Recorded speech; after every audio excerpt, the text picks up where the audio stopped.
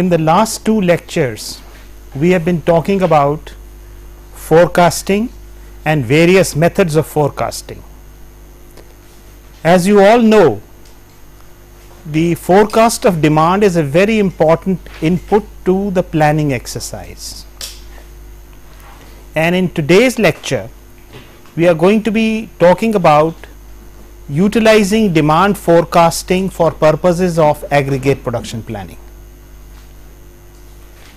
Aggregate production planning is the exercise of developing a overall plan for a company which specifies how resources of the company are going to be committed over the next 6 months to 1 year.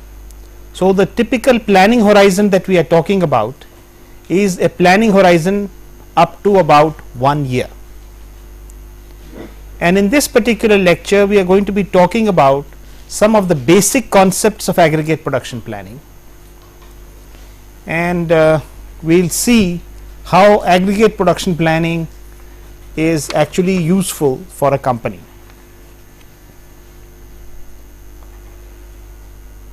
This is the basic definition of aggregate production planning. So, if you see, aggregate production planning is basically concerned with planning overall production.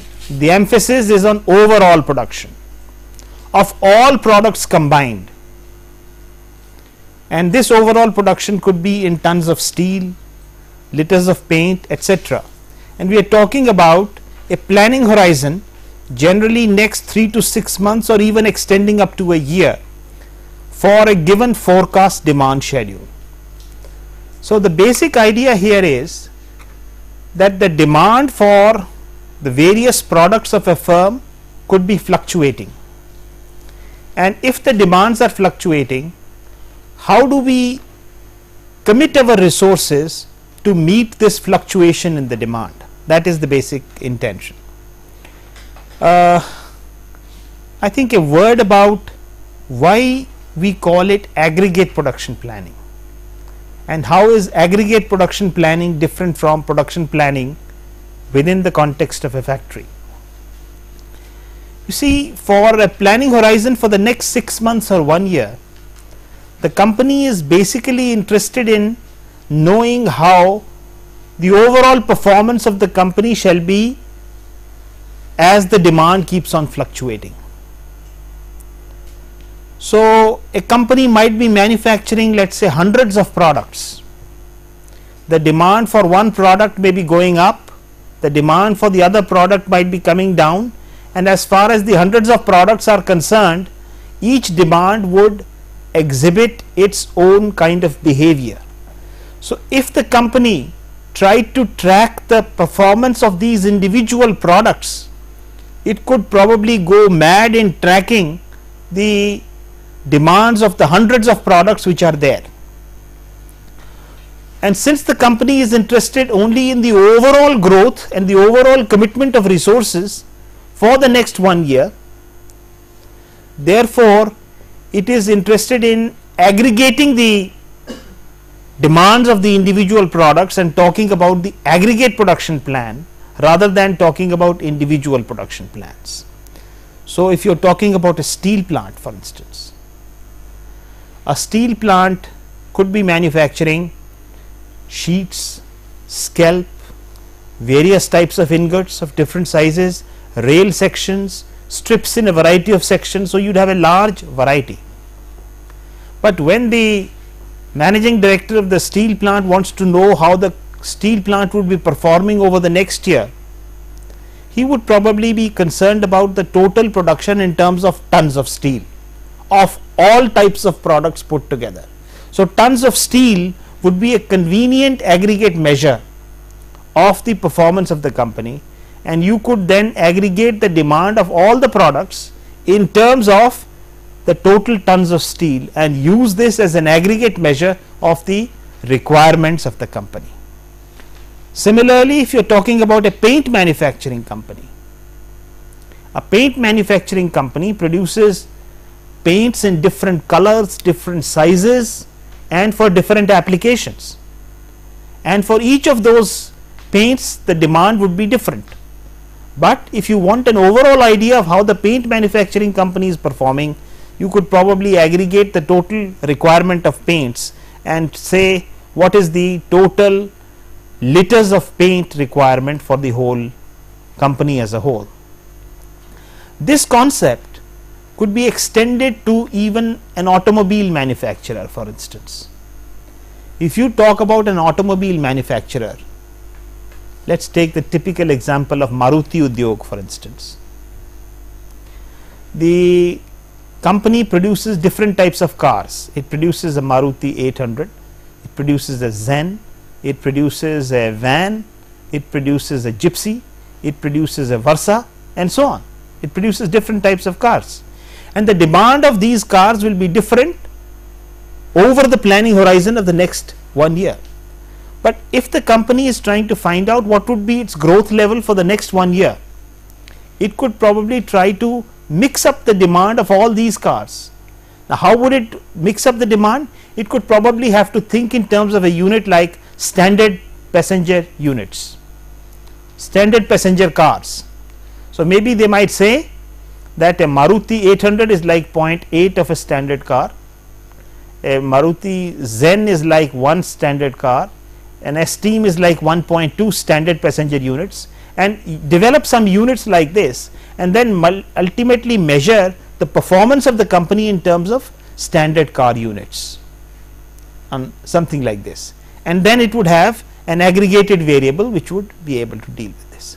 So, the point that we are trying to say is, apart from this aspect of focusing on the overall growth, the second major advantage of using aggregating the demand is that normally if you have 50 products and you make their forecasts and then you try to work with individual forecasts, each forecast will be subject to some errors.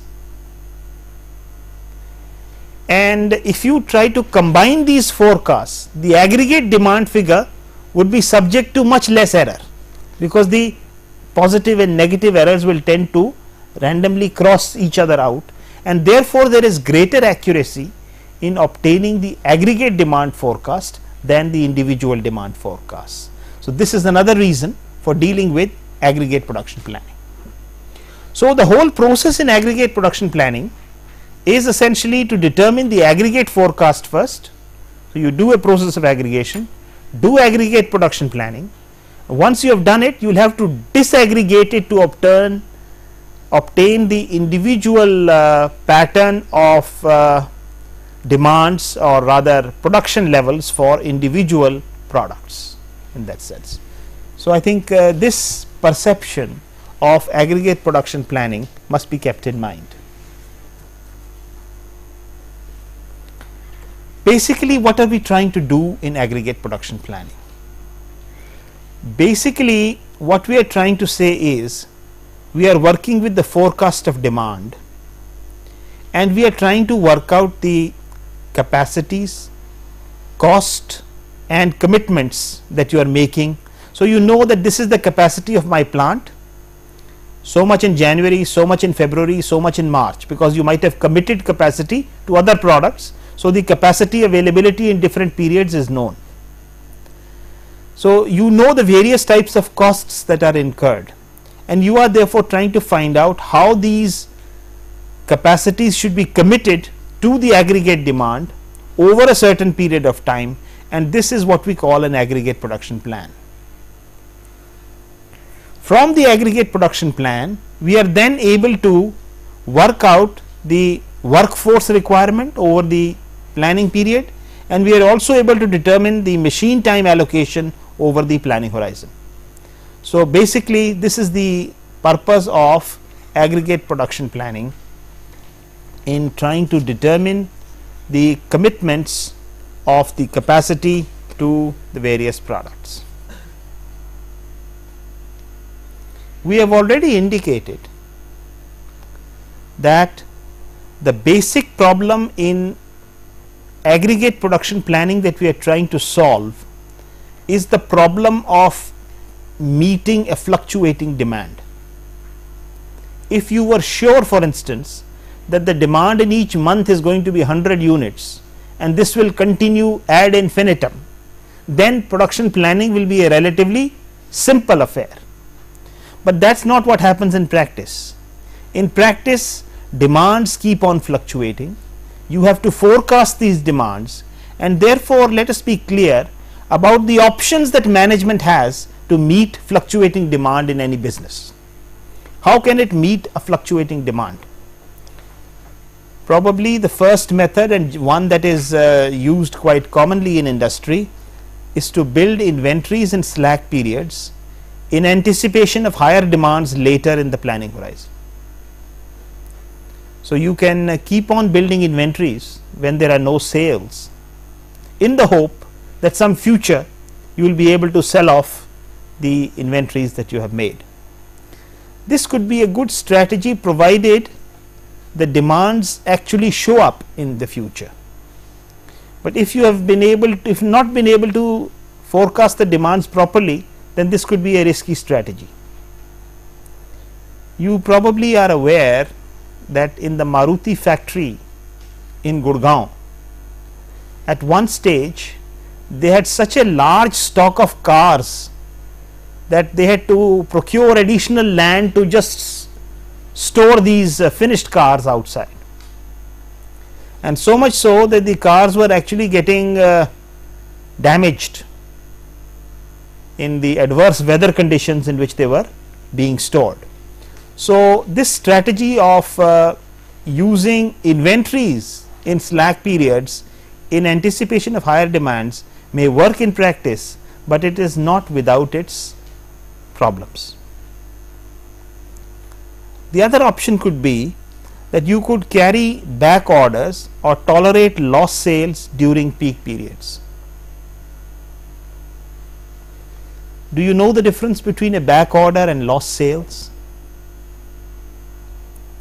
A back order is something when the customer comes to a shop and you don't have the item in stock, and he places an order with you and he is willing to wait. So whenever you are able to supply, you give him the order. So that is called back ordering.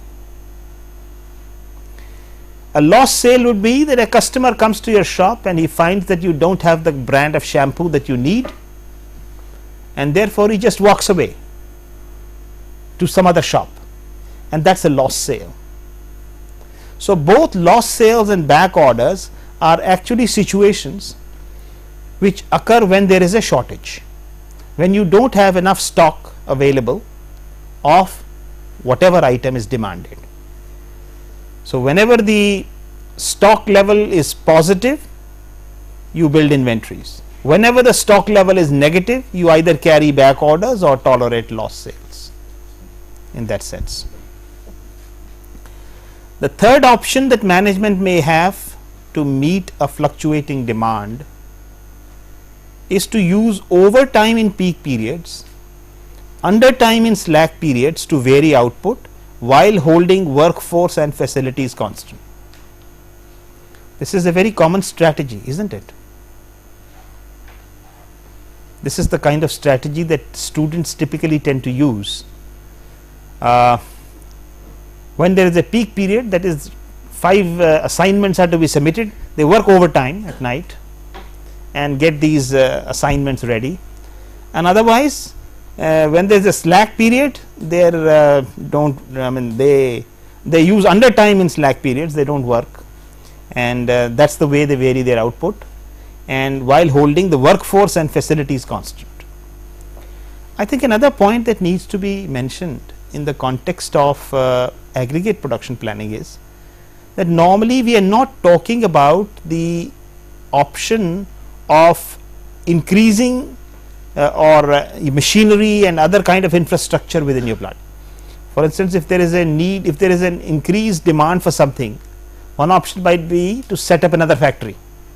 Now, we are not talking about those capital intensive options in this particular situation, because our planning horizon is typically 1 year ahead.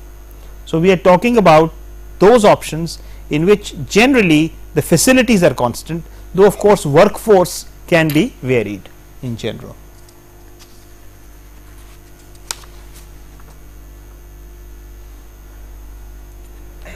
The other option available to the manager for dealing with fluctuating demand is you can vary the capacity by changing the size of the workforce through hiring and firing. It is a very common strategy these days, right. You probably heard or read a couple of days ago about Cadbury's laying off something like 20,000 workers all over the world, right, in their various plants. So, they are adopting this strategy of changing the size of the workforce through either hiring or firing. So, most of the companies fire their workforce, and when there is a need you can always hire the workforce. Okay. So, changing the capacity by hiring and firing is a very common strategy. It is actually a capacity that has, it is a kind of a contract labor. That is right, it could be contract labor. Right, for instance, most farmers would engage additional labor when they require them for purposes of reaping the harvest, and then when they do not need them they would fire them, right. This kind of thing is so that is exactly that. But hiring and firing as a typical term, as a normal in normal parlance, is the legacy of the American culture. The American culture, people are very fond of hiring and firing, right. You find that an executive is doing very well, he is given a promotion today, but when he comes to work next Monday, he finds that there is a pink envelope on his desk which says, "Thank you Mr. Ralph, you are fired today because we do not need you, and here is your check for whatever number of days you have served us." This kind of culture prevails more in the United States, not in India as much, though of course the with the advent of the multinationals and so on, this kind of culture is also coming into being, the hire and fire culture. But normally when you talk about employment in the typical government of India, there if you are hired once, you are fired only when you retire, isn't it, that kind of a situation. But then this is an option available to management for changing capacity by changing the size of the workforce through hiring and firing. I would like to mention here that hiring and firing is not without its costs. When you hire people, you have costs of hiring, that is the process of selecting people, conducting an interview, training people before they actually become productive. So, these costs are the costs of hiring, and similarly when you fire people, there is a cost associated with firing as well. There is loss of customer goodwill, and the loss of customer goodwill would mean that the person whom you have fired will probably spread the message in other organizations, don't ever join this company, because they hardly keep you for 2 weeks and then fire you or something like that. So, that reputation travels. So, there are costs associated with hiring and firing, and one of the major purposes in aggregate production planning is actually considering these various costs which are associated with these various options, and try to select a strategy which is the optimum strategy in terms of meeting the fluctuating demand. You can vary the capacity through changes in plant and equipment, but generally, as I said, this is the long term option and is not considered when you are talking about aggregate production planning. Okay. So, the point really is that each option that we have considered here involves cost. The cost may be tangible or intangible cost, and the aim in aggregate production planning is to choose the best option considering the various costs. So, it is essentially an optimization problem with these types of costs, fluctuating costs, and the kinds of constraints that we have just tried to mention.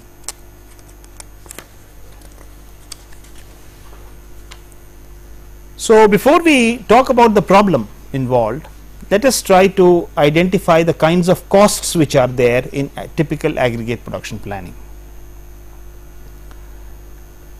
One of the major costs involved is procurement cost, right. So, whenever you are producing, you have a typical option of either buying the material or producing the material. In either cases, procurement is to be made, right.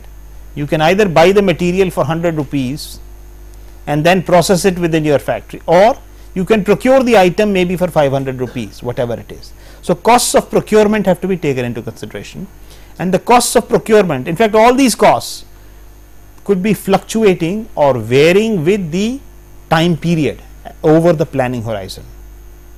Then you have costs of production. Cost of producing a piece in the first period might be 100 rupees, in the next period it might be 110 rupees, and then it might be constant at 110 rupees a piece, and then it might go up again in the sixth period to something else. Inventory holding costs. The inventory holding cost is that cost by which, if you produce something in a certain period, whatever is not consumed will have to be held for that particular period, and that is the inventory. So, there are costs of storage, costs of spoilage, cost of pilfering, etc. These are basically all aspects of inventory holding costs. And typically one of the most common components of inventory holding costs is the loss of interest on the capital that you have invested.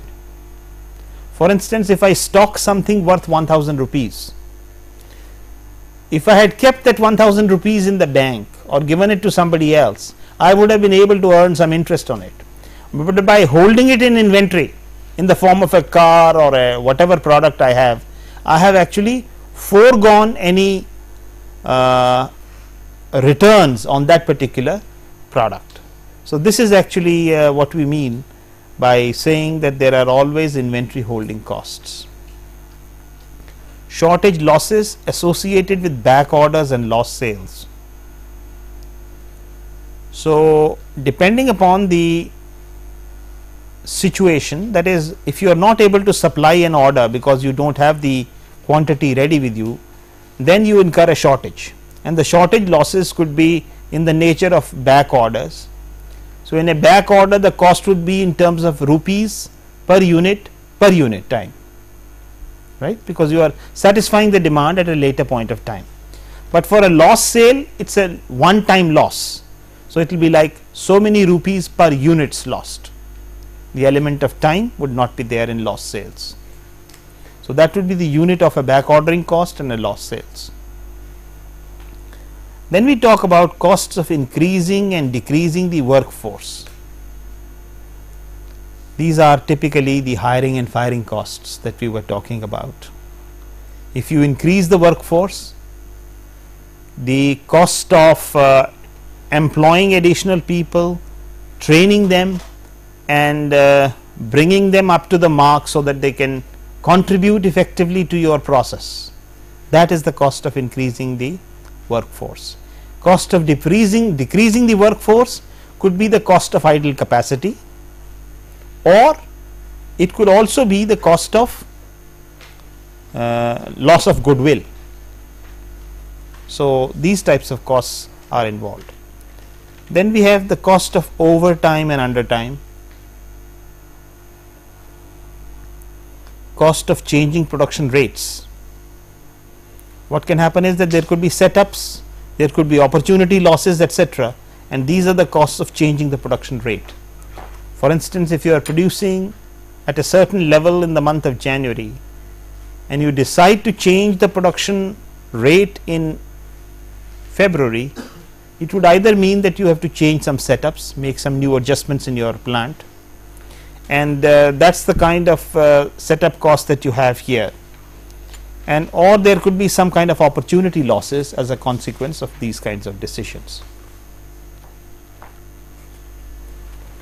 Let us now take a simple example to show how aggregate production planning could be done. Suppose that we have data on demand for the next, let us say, 1 year.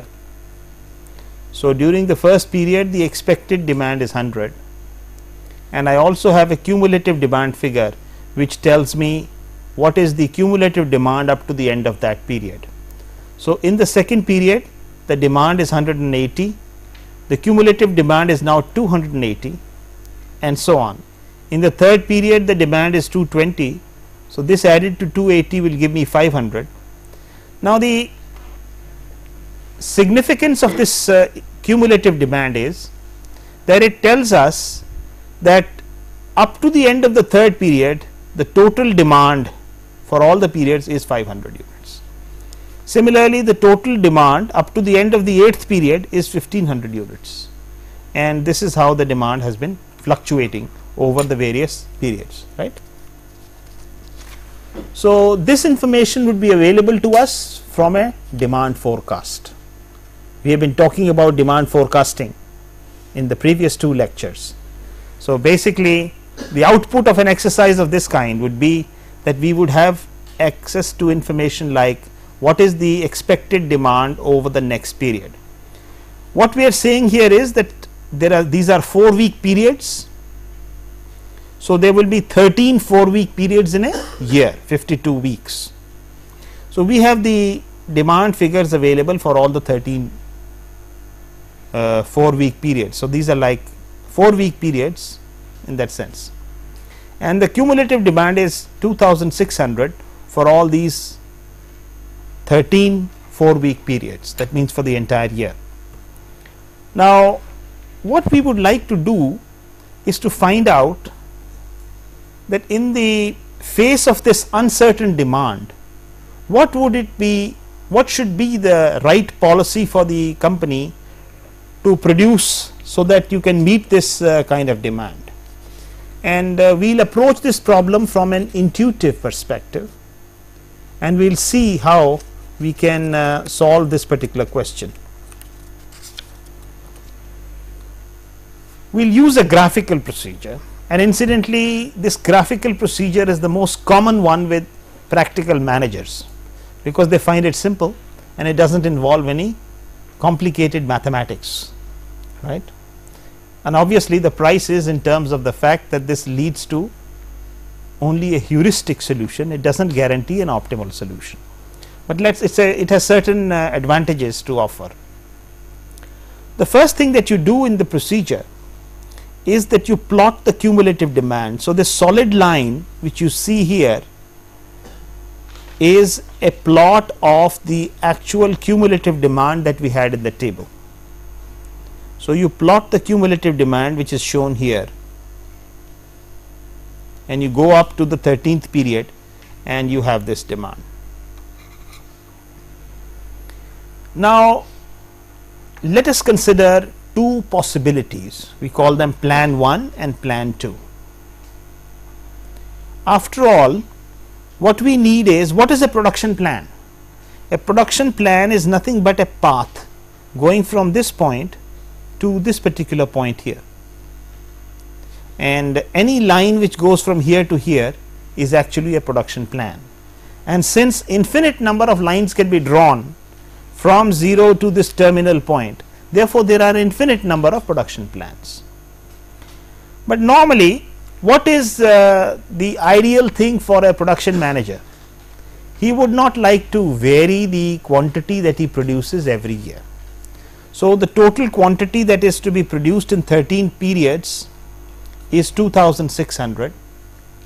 So, if we assume that a constant production level is to be maintained, 2600 divided by 13, we should maintain a constant production level of 200 per period, and we would have a constant level of production. If you plot this plan is actually shown by this top dotted line. It is a straight line from here to here, and that is what it is.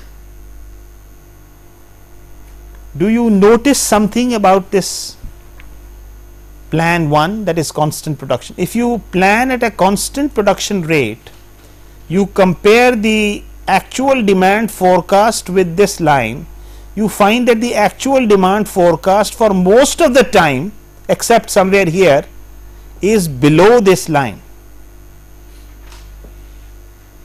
What does it show? It shows that the cumulative production is greater than the cumulative demand, which means if this particular line, that is the production line, is above the cumulative demand line, we would have costs of carrying inventories. So, one thing that you can immediately see from this plot is that if we follow this policy of having a constant production level of 200 per unit, in most periods we will be carrying inventories, except in some periods there could be a shortage. This amount could be calculated as we will do subsequently. So, if the cost of carrying inventory is not too high, this should be a good plan, because you are most of the time you are not incurring any back orders or shortages, and you are carrying inventories, and this is what it is. Of course, one might say that another possible plan may be that you follow this demand line closely, which means you produce exactly as per demand. That could be a production policy. So, if you produce exactly as per plan, what will happen? That your cumulative production will exactly follow this, and you will neither be carrying inventories nor will there be a shortage, but the kinds of costs that you will involve are cost of changing production rates every period. So, there would be a situation where you would not have to carry any inventories, you would not have to incur any shortages, but you will have to change production every period, because you are following the demand, you are chasing the demand. It is actually a chase model, and when you are chasing the demand, every time you are changing the period, there is a cost involved. This cost could be through either hiring and firing, or it could be by varying production rates, or whatever it is, in various ways. So, you would have a situation like this. So, this policy, although good in terms of minimizing the costs of carrying and back orders, it would not be so good from the point of view of changing the production rates, because you will have the cost of changing production rates will be pretty high. Practically, you will be changing the production rate every month, and this would mean havoc for the production manager. He would not like to do this kind of thing. So, you might argue that can we not have a intermediate plan? Now, the intermediate plan could be that rather than changing this production rate every period, we have minimum number of changes, and then see, for instance, by looking at this curve, you might find, for instance, that it is going up and there here. You could have a policy that, let us say, up to the 5th month I maintain a constant production rate. So, in these months I am having inventories, and in this period I am carrying shortages here. So, the total production here, the cumulative demand up to this level is 750. So, 750 divided by 5 is 150. So, the policy is that you carry on the varying production level at a rate of 150 per period during the periods from 1 to 5. So, you get this lower dotted line up to here. Then you can look at this and say maybe up to here, from this point to from the 5th period to the 11th period, you again calculate what the cumulative demand here is, and then see, divide this by the total number of periods, and you get 250 per period is what you produce during the period from 6 to 11. So, your production plan is something like this, and in the subsequent periods 12 and 13, which are the last periods, you again know that this is what you have to produce. So, you are producing 175 per period during the period from 12 to 13. So, what have we got? What is the advantage? The advantage is that this is like a compromise plan. It shows that there will be some holding inventory, some shortages, but the number of changes in production are limited, because during the entire planning horizon, first 5 periods we are keeping the production level at 150, then we are changing it to 250 during this period, and then we are changing it to 175. So, one slope, next slope, next slope, only these 3 slopes are involved, and it involves starting with this production period, then only 2 changes, one change here, another change here, as compared to the earlier plan that we were talking about, where you are changing the production level each time. That would be much more costly, right. So, the basic advantage of the graphical procedure is that it helps us to, in fact, by looking at the demand profile, suggest what could be the possible alternative plans, and this is the feature that practical managers love most. What they do is they can put down their plan on it, and then basically it can be evaluated. So, if you put down a couple of plans on this particular line, you can then evaluate them and pick up the best one.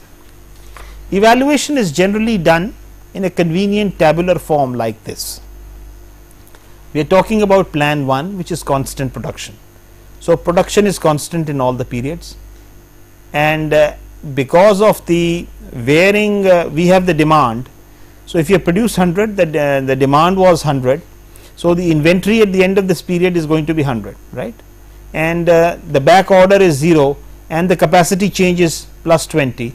Assuming that the capacity was set for something else, the capacity changes so much, the overtime is 0 and the subcontracting is also 0, and you compile this table.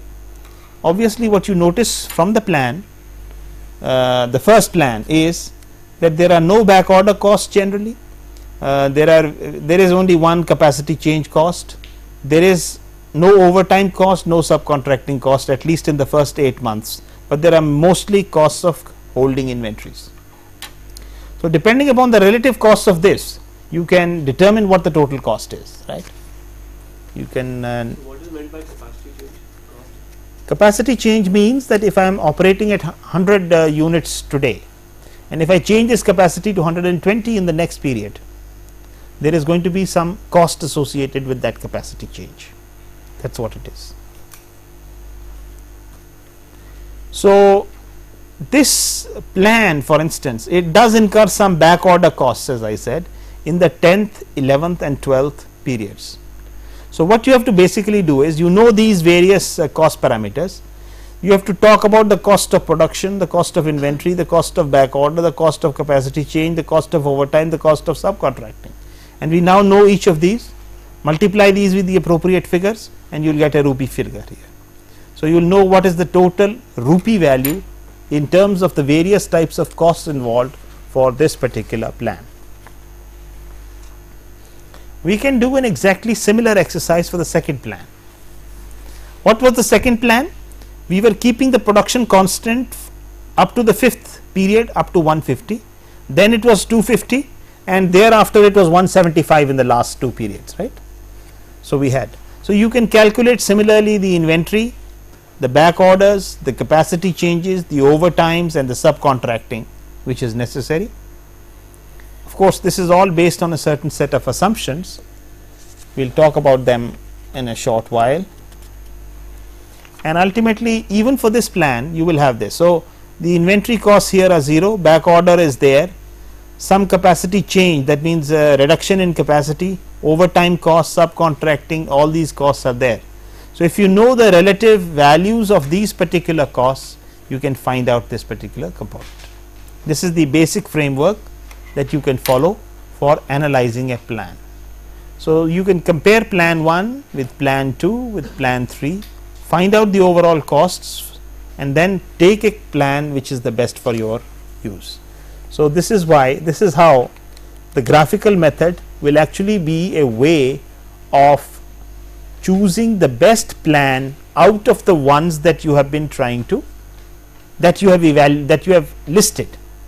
So, if you have not listed the optimal plan, obviously you will not get the optimal plan, right. So, it is a heuristic procedure, but it is good in the sense that it tries to consider all the costs involved. Now, in the carrying out those computations, some assumptions were made which are quite commonly followed. All shortages were assumed to be backlogged, which means that we did not have any lost sales. If there was a shortage of 20, we said that it is backlogged. regular time capacity was taken to be 200 units per period. The maximum overtime capacity was taken to be 20% of the regular capacity. So 20% would mean that the maximum overtime was 40 units per period. Overtime is generally preferable to subcontracting. That was an assumption. See, normally you would tend to produce something on regular time, followed by something on overtime, and if you cannot make it on overtime, then you will subcontract. That is the idea. So the relative preference was regular time, overtime, and subcontracting. Assumed initial inventory was 0. The initial regular time production capacity was 180. So these were the figures that were assumed, that last year the company was operating at an initial capacity of 180. So that this year if you want to produce 200, you have to change the production capacity to 200. So the production capacity change costs are plus 20, and that is what you found in the table. So you will always have a set of situations, something like this, and you can use the graphical procedure, which is the simplest method of aggregate production planning, to actually identify the best plan of action for your situation. However, the biggest limitation with the graphical procedure is that it does not give us an optimal solution.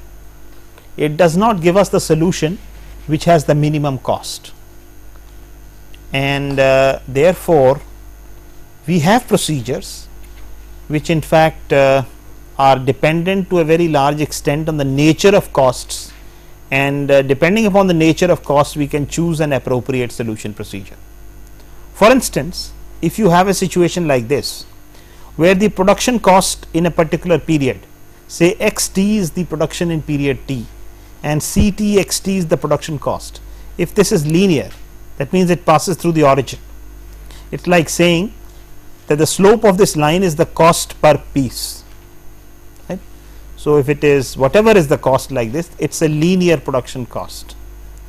Similarly, the inventory cost could be of two kinds.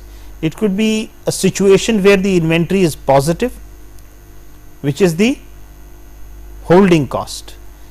A situation when the inventory is negative, which is the shortage cost. Because what is positive inventory? You are holding stocks. What is negative inventory? You have items on back order. So it will be one of the two situations. Either I can supply immediately 20 cars if I have more stocked with me. So it is a situation where the inventory level is high, and if there is any demand less than this, I can supply it offhand. But in this case there is a shortage, so I back order, right. If somebody places an order for 20 cars and I do not have 20 cars in stock, I will say okay, the next 2 months I will manufacture these 20 cars and supply them to you. That is back ordering cost, but back order is also at a cost, right. It is in terms of loss of goodwill, whatever it is. So there are these costs which are determined by the slopes. So suppose Maruti has allocated some land for storing manufactured cars. So if the inventory is 0 or if inventory is 100, then what difference does it make, sir? Because even if it is 0, the land is lying unused, and even if we store 100 cars, so there won't be any extra cost on that. You can look at it this way, that if it has allocated some additional land, if it is not stocking something and some cars on it, he can probably give it on rent and earn revenue on that particular land, which it is forfeiting by putting some cars on stock. So in that sense, it is a potential loss of an opportunity, which is a cost. That is what it is, right. So it would always be a situation of this nature. So if you have linear costs of this kind, that is production costs are linear and the inventory costs are also linear, then you can use linear programming for solving this problem. You can use a simplified transportation model, or you can use a transportation model for solving this particular problem. I am just trying to give you an overview of the various solution procedures. In the next lecture, we shall go into the details of how these models can be applied for determining the optimal solution, right. But the point here is that these solution procedures that we have identified here are valid only if the cost structure is linear for both production costs and for inventory holding and shortage costs. Then you can use any of these procedures.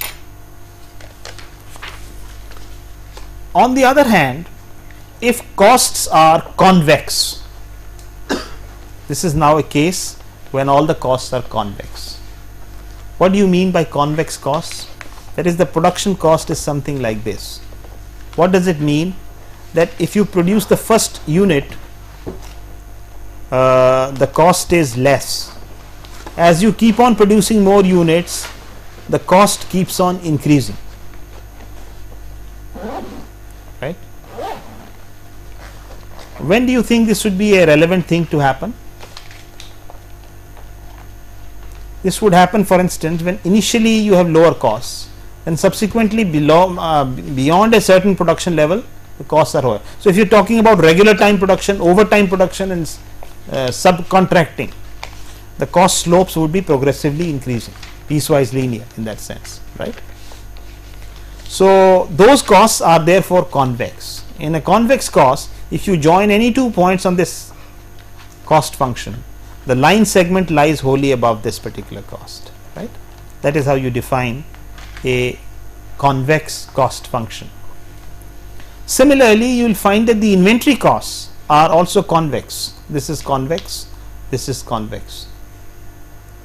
In a situation like this, where the costs of production, costs of inventory are convex, again you can use a transportation model, but after piecewise linearization.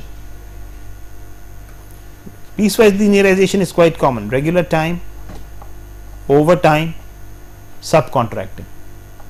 The cost will increase per unit.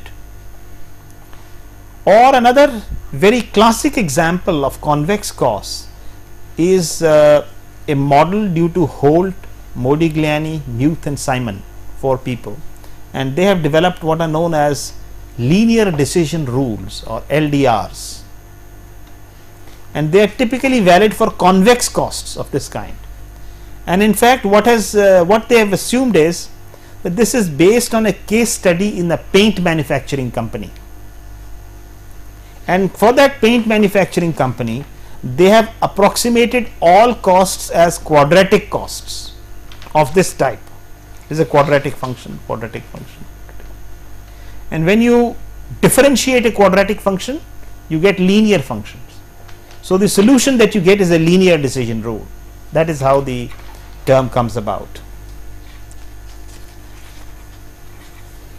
We'll have a quick glance at this particular method. If the costs are concave and piecewise concave, this is the most complicated category of costs mathematically. You are saying that the cost is first increasing and then flattening out. So what happens is, this is like economies of scale. The more you produce, the lesser is the cost per unit, right? Similarly, for inventory costs, you have this behavior. And for concave and piecewise concave costs, we can use dynamic programming for determining a solution, or we can use a network flow solution, which is based on the shortest path in a network, developed by Wagner and Wittin. In fact, it's Wagner and Wittin, so it should be Wagner and Wittin, right?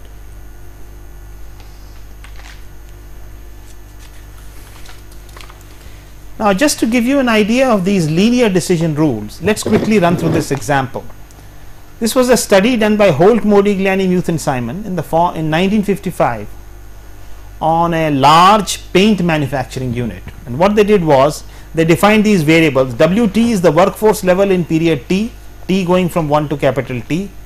XT is the aggregate production level in period T, and then we have IT is the actual production net inventory at the end of period T, and IT star is the ideal aggregate net inventory at the end of period T.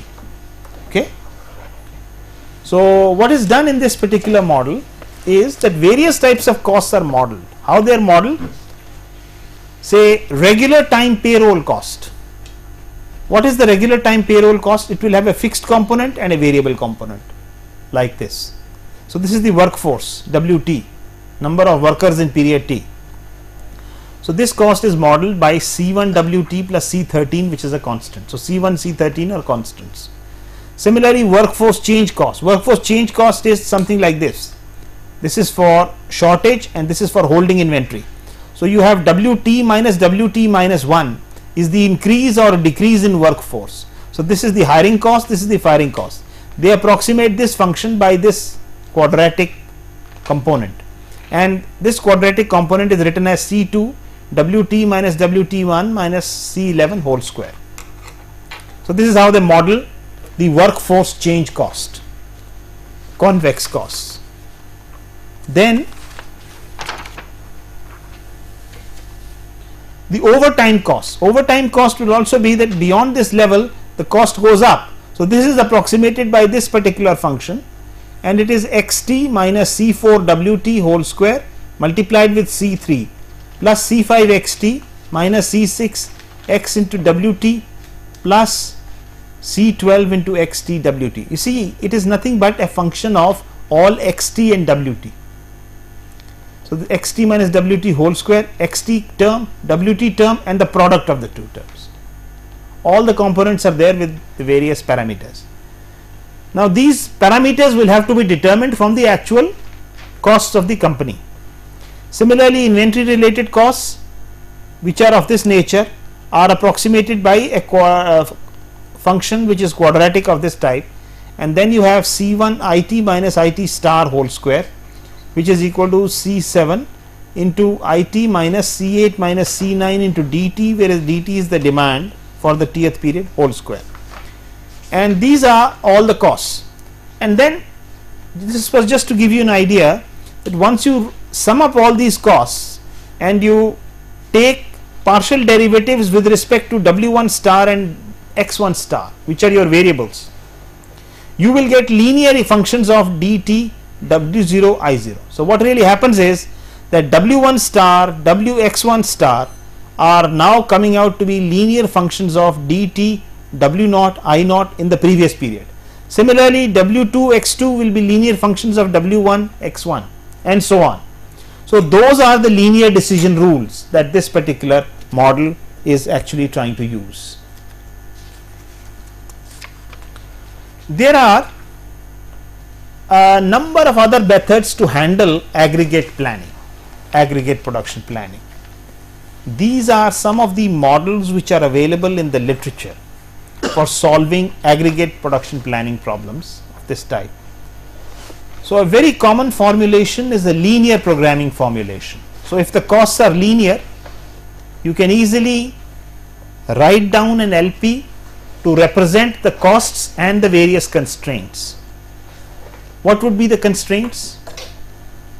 The constraints would simply be inventory balance equations. I have so much, I produce so much, I sell so much, and therefore at the end of the period I have so much. This kind of a constraint will have to be written for each period. That is the inventory balance equation, conservation of mass equations, right? So then any other constraints that you may have, and then the costs that we have discussed, that will constitute your objective function. So this is the typical LP model formulation. Search decision rules was one category of procedures which were actually determined by Taubert, in the sense that you talked about one type of rule, another type of rule that you are using, and you can then talk about a combination of these rules. It's like rule 1 into alpha plus rule 2 into 1 minus alpha, and you are trying to basically search with what particular value of alpha you would have a rule which would give you an appropriate kind of solution. These have not come out to be very popular in aggregate production planning. Goal programming formulation is an extension of linear programming, and it would be useful when you are dealing with multiple goals. Parametric production planning is a procedure developed by Jones, in which basically some parameters are introduced which can change over certain periods, and through the process of optimization you are actually determining the values of those parameters. That's the basic idea. And a management coefficients model is an approach in which you basically try to talk to different managers and find out what is the optimum strategy, and then you try to find out something like a weighted average of the methods that are suggested or the strategies that are suggested by different managers, right? Which might happen, for instance, we give you the example of the graphical procedure. We had two plans. So one could be possibility of product one, manager 1, it could be second one could be the idea of manager 2. So what you can do is, if you thought of maybe 75% confidence in this manager and 25% confidence in the other manager, you could take the two plans and find out what would be the production quantity in individual period, something like that. So that would be the approach that you would follow to determine this. So there are a variety of methods for solving the aggregate production planning problem. To conclude, let us summarize what we have tried to see in this particular lecture. We have seen that aggregate production planning is relevant for fluctuating demands for medium term horizons, typically in the range of 6 months to 1 year. I think that is one key factor that you have to understand, that basically it's the horizon of 6 months to 1 year that we are trying to see, and we are talking about the fluctuating demand of the company, and we are trying to see how the resources should be allocated to meet that fluctuating demand. This is the problem. So this is the problem that we have been trying to see. A simple graphical procedure that generates good solutions by examining the demand pattern was presented.